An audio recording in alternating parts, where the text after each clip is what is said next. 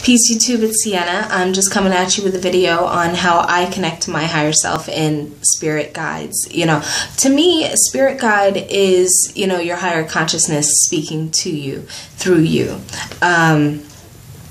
So you have to just understand that, these messages are gifts. That's huge, and you have to understand that these are blessings that you're bestowing. So the way I get ready for my connections to spirit is I make sure that I'm in a clean space, clean as in energetically and clean as in physically. You want to make sure that you don't have clutter, that you want to make sure that you don't have mental clutter. So a quick meditation is always good, and a good, smudge is good as well. I like to use Palo Santo wood. And for my meditation, prior to connecting to spirit, what I like to do is I like to use apophyllite. This is my new cluster that I actually just got about a month ago, and I've been using this. This I got from Tiffany Janae of Organic Blood. She's amazing, and her crystals are really beautiful too. So check her out. I'll leave her information down in the description. But yeah, this I like to focus on the apophyllite cluster because of the fact that there's so many different points, and that shows me. And what's really funny is I'm holding this up. It's actually shaped as an eye, so it's your all-seeing eye. But what I was saying is, what I like about this cluster is the fact that there's so many points, and when you concentrate on a cluster, you see different perspectives, and you're opening yourself up to be available for different perspectives. So I like to get clusters. It doesn't necessarily have to be apophyllite, but I do recommend that it is a stone that correlates with the crown chakra or the third eye chakra. So you are opening yourself to be aware to that frequency and that vibration. Another thing that I like to do is I like to light candles, and the candles that I like to light have specific meanings. This white candle to me represents light. And I like to do everything that I do in light. I like to love in light. I like to listen in light. I like to feel peace in light. So light, being in light, and this white candle is huge for that.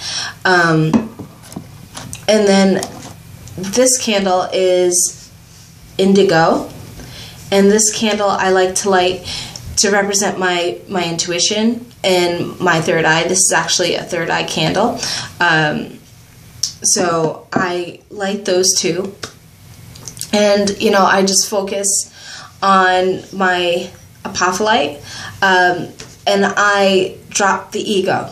I have to drop the ego, and ask for guidance, and be honest about my intention. I'm asking for X, Y, and Z so I can have A, B, and C.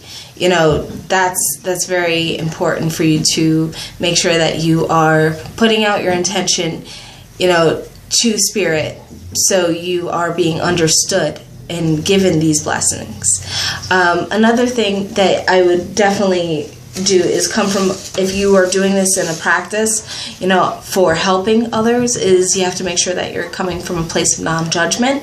That's huge, because if you start to judge people, you are not God. And I say that with love because of the fact that, we are individually God. We are all God. You are not one, so what somebody else has done, you can do, and you could do worse, or you have done worse. So you need to come back and, realize that that's not the place that you need to come from. You need to be open, you need to be receptive and help. And that's where you really need to make sure that you are coming from a place of peace. That's huge. Because if you are not feeling peace, you are not going to be able to help others and be in peace. So to connect to your higher self, another thing is to make sure that you are taking care of yourself health-wise, and that's spiritual health. Make sure that you are cleansing yourself energetically, doing some purge work where you are, speaking your intentions out, crying if you need to, understanding, being appreciative, coming from a real place of peace. That's huge when it comes to being spiritual, and understanding that you are okay, and just being all right with who you are. And then you have to come from a place of being an emotional stable person. You can't project your own feelings, either. You have to make sure that you're coming from a place of emotional security. And, if somebody reflects to you something, which 9 times out of 10 they will reflect to you, you have to stand your ground and say, okay, well, that's their situation. I'm here and I'm going to help in that situation. So you can't put your own spin on things when it comes to connecting to your higher self, because of the fact that if you connect to your higher self and then you push outward, you're not really connecting, you're just projecting. So that's another big thing for you to understand. And then physical health, you have to make sure that you are getting enough sleep. And I will tell you personally, I have canceled plenty of appointments because I needed sleep. And it's not about money or anything like that. You have to heal your higher self and your physical self. They have to be merged, and if you're not taking care of your physical being, you're not going to be able to connect to your higher self.